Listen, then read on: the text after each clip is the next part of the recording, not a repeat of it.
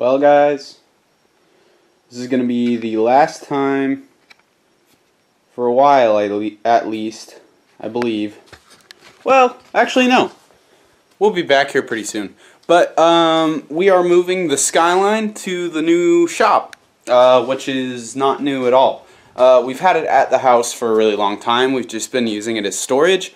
But we finally got it cleared out, so I'm going to be taking it over kind of as my garage space, sort of filming studio area, which is going to be super sick. Kind of help motivate me to make videos and to go out and get stuff done on the car, and yeah, it should be good. So I'm really excited to get, you know, sort of back into it, I guess, and like, I'm just excited to do stuff. It's going to be cool. So, I've got all my stuff loaded up in the Skyline, and we're going to take it on over yonder. So we're in the new shop. We pulled the Skyline in last night. I kind of just got tools set up and whatnot. But I got my own little setup going. We've got some of my own tools in here. We bought a jack yesterday that's kind of behind the curtain, and some jack stands, and now the Skyline's in the air. And got my buddy Anthony helping out today. Yeah. What's up, bro? I wasn't giving. He just ground down the backside of the welds on the fenders so that it's nice and smooth and we can rub freely without like totally ruining the tires. Now he's gonna go to the other side and do the same thing, and I'm gonna stay over here and kind of fuck with the hammer and dolly and see how much I can shape the fenders.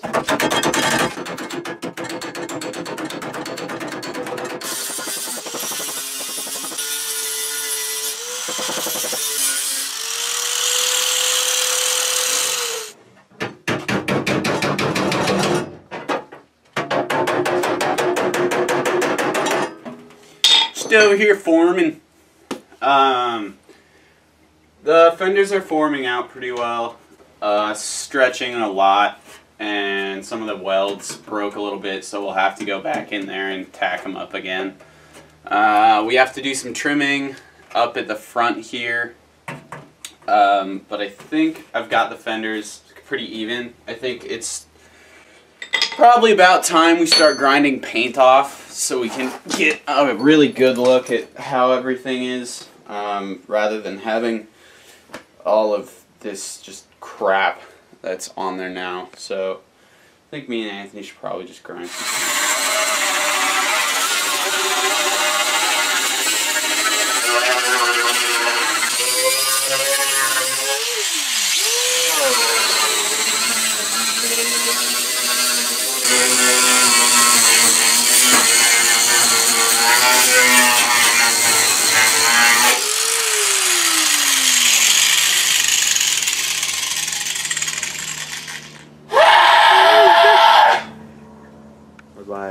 Alright, so I just cracked one of my welds right here, so you can see how thin this stuff is. So I was right. This is getting a little sketch. So when you grind down the welds on the back side of these, be more careful than we were. We ground these down a little bit too far. So we're going to go back and weld the back side, I think is probably a good idea actually. So I think we'll probably tack the back sides of the lips together and then grind them down again. And then we'll do some final welds like this corner piece here that we did. We'll do some finishing pieces, and then we'll cut this lip and be good. A wing like this. Anthony got a car. Jonas has had cars. It's time for me to get a car. Hopefully soon. Maybe this week. Maybe today. Maybe today. Probably Maybe not. today. Probably not. Probably not. I'm trying to just shape these right now. Try to get them to fit up right how I want them. Because I keep going back and forth. I keep tripping out on them a little bit. I think cutting them is going to help a lot. If you look at the body line and you look down the car, they are perfect, but I'm just tripping.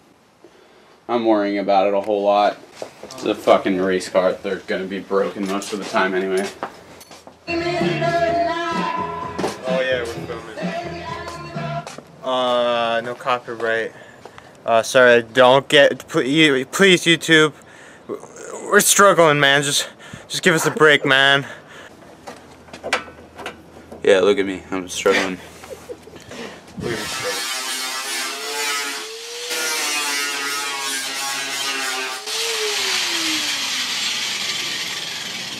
What's up, bro? Nothing, dude. Schwab is putting Bondo on the Skyline right now. Putting him on the passenger side fender. I don't know what to do.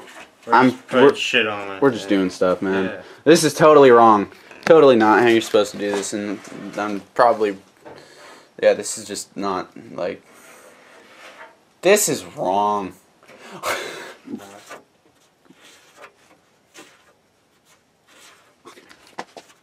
Just here, let me see. It's gonna dry soon. I got yogurt all over my fingers. Yeah. Filming yogurt-ting. We had vanilla yogurt and we turned it into strawberry yogurt. You take that.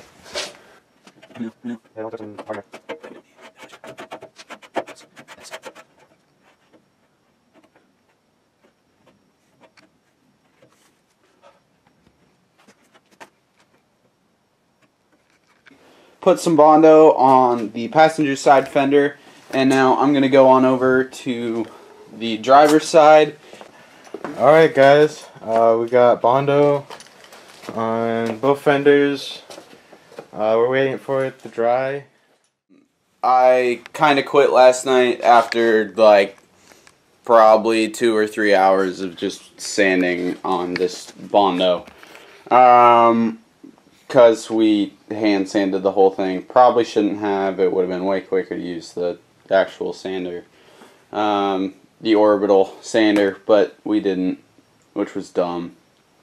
Yeah, so we still need a ton of work. But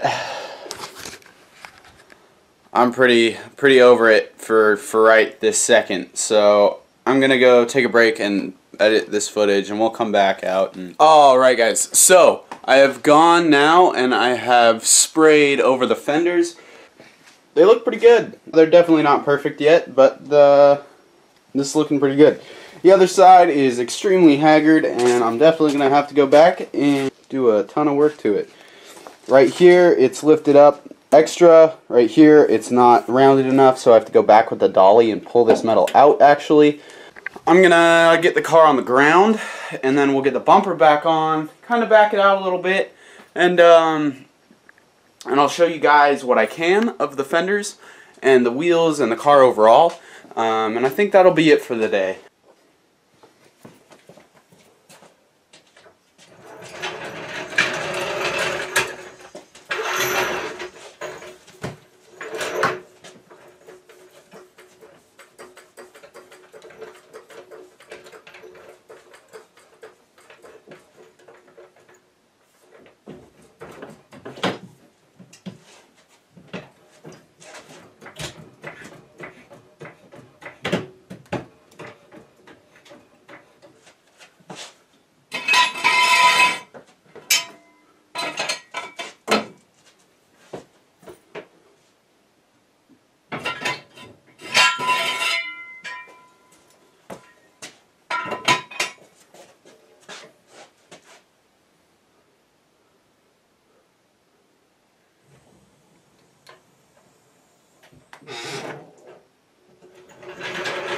Nice.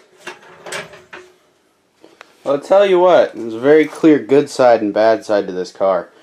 So here's the good side. Looks real nice. Nice big fenders, lots of room for bigger wheels. Same thing in the back. And same thing on this side as well. There's a lot more camber on this side, about 1.5 degrees. And then I believe this side is about 1.5 degrees more than this side too. I don't know. I know the alignment's all wonky on this thing right now, but it's looking pretty damn good. Like, man, she looks darn tootin'.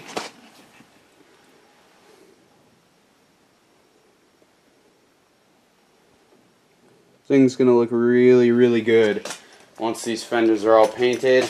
I also put on my turn signals. Just put those in because it's nice. For now, God, these stairs are really great. For like,